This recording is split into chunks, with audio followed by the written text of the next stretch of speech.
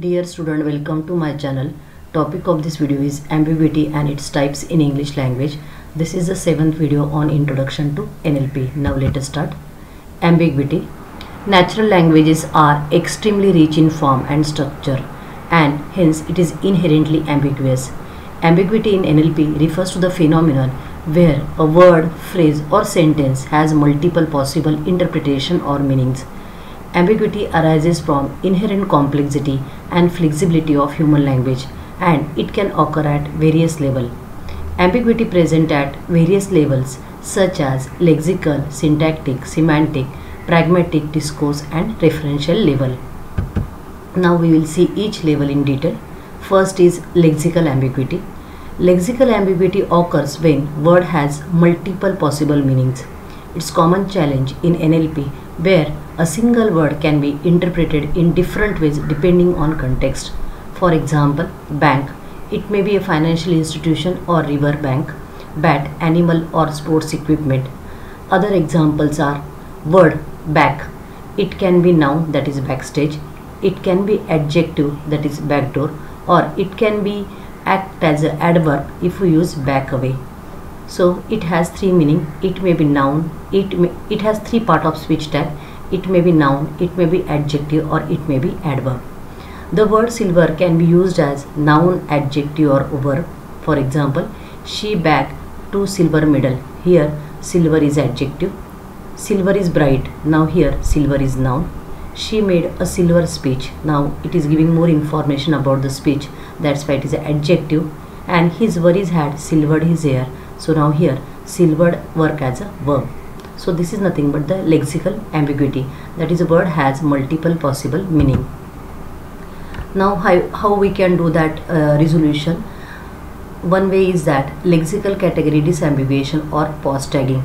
Resolve ambiguity by determining the part of speech of tag in a context. For example, I will bat in the game. So here by using the part of speech tagging grammar, we can find out that whether this bat is at having which part of speech tag.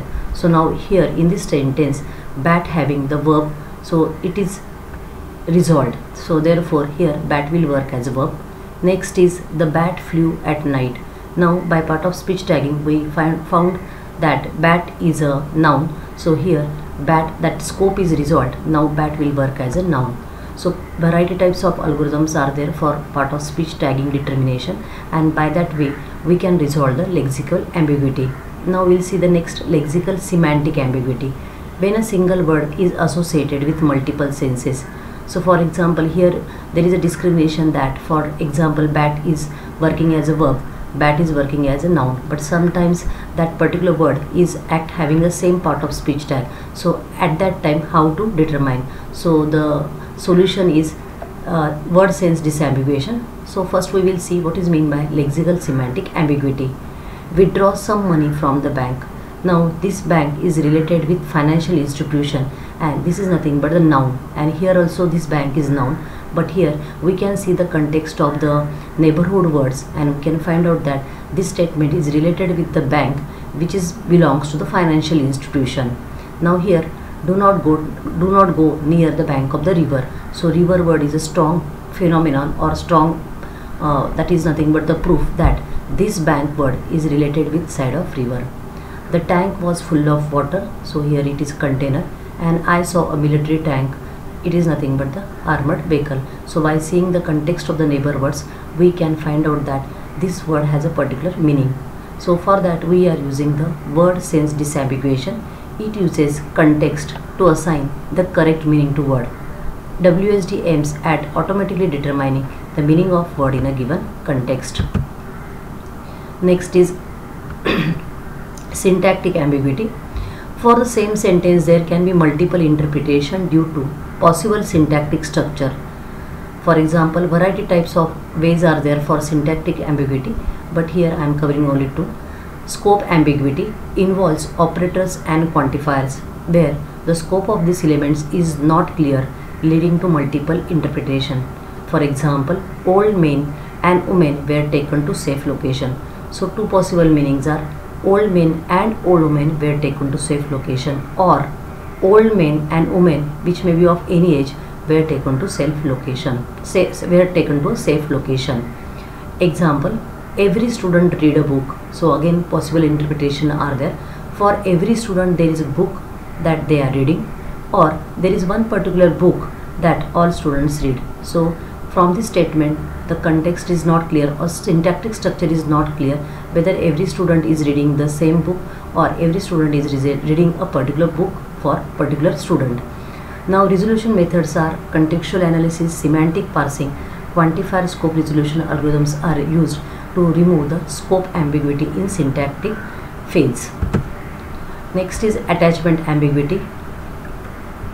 Occurs when constituent, so for example in a sentence variety types of constituents are there. For example, noun phrase, verb phrase, preposition phrase. Now here we can fit into more than one position in a parse tree. So at that time attachment ambiguity comes into the picture. For example, the man saw the girl with the telescope. So here again two possible interpretations are there. The man used a telescope to see the girl, or the man saw a girl who had a telescope. So here the things are not clear whether the man is carrying the telescope or girl having the telescope. So resolution methods are parsing algorithm, contextual clues, rule-based disambiguation. Third is semantic ambiguity. This occurs when the meanings of the word themselves can be misinterpreted.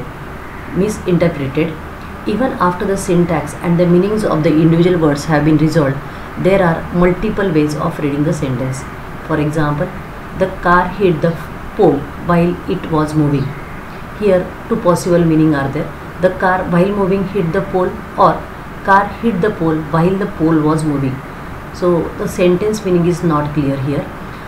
Next is the dog chased the cat while it was running. Now here again the dog while running chased the cat, or the dog chased the cat while the cat was running. So again the disambiguity comes place because the meaning is not clear, and it is mainly due to this it word. So here it is not clear whether the dog was running or the cat was running. Resolution methods, contextual analysis, word knowledge and real world semantics, pronoun resolution algorithms, semantic parsing, role labeling and machine learning models are used for resolving the semantic ambiguity. Next is pragmatic ambiguity. Pragmatic ambiguity refers to a situation where the context or phrase give it to multiple interpretations. It is often the hardest task because it involves processing the user intention, sentiment, belief, word knowledge, models, and all of which are very highly complex to understand. For example, tourist, better go upstairs to my room and to see if my sandals are there. Do not be late, I have to catch the train in 15 minutes. Better running upstairs and coming back panting, yes sir, they are there.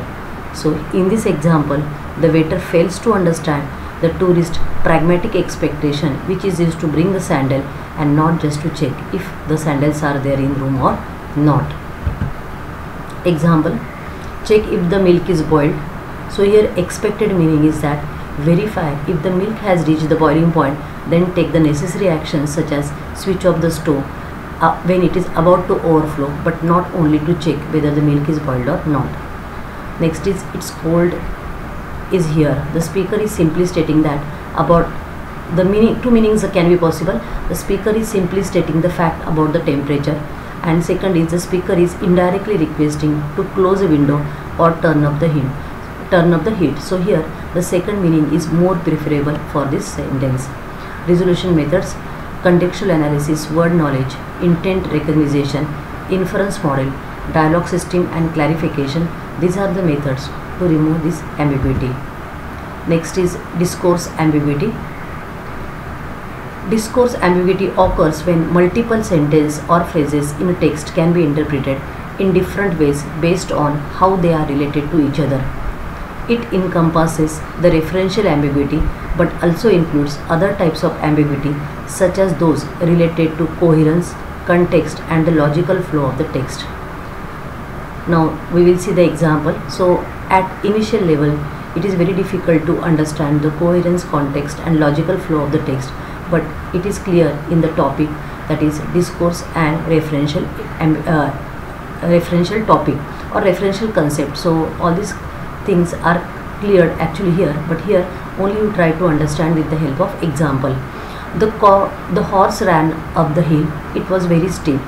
It soon got tired. So here meaning 1, it was very steep refers to the hill, and it soon got tired refers to the horse. So as a human, it is very common sense that when we read the sentence it was very steep, then we can easily correlate to the hill, and it soon got tired we relate easily to the horse. But here for machine it is very difficult to interpret this to it, because it got confused with the horse and hill. Tom hit Jim, he fell down. Now here who fell, Tom or Jim? The White House made a statement. Does this mean the building itself made the statement or administration? The dog barked at the mailman and he ran away. Who ran away, the dog or mailman? Resolution methods are contextual analysis, pronoun resolution, word knowledge, real world semantics, discourse parsing, and machine learning model. Last is referential ambiguity. This occurs when pronoun or noun phrase could refer to two or more different entities within a sentence or discourse. For example, John told Peter that he would win. Now again two interpretations are there. He refers to John or he refers to Peter. Next is Abhishek saw a beautiful Chevrolet Spark at the showroom. He showed it to Amitabh. He bought it. Now again ambiguity is related with that he and it. He can refer to either Abhishek or Amitabh, and in this statement it can be referred to either Chevrolet Spark or showroom. So resolution methods, again we are using co-reference, contextual analysis, and word knowledge. So here again ambiguity comes because of noun and pronoun phrase.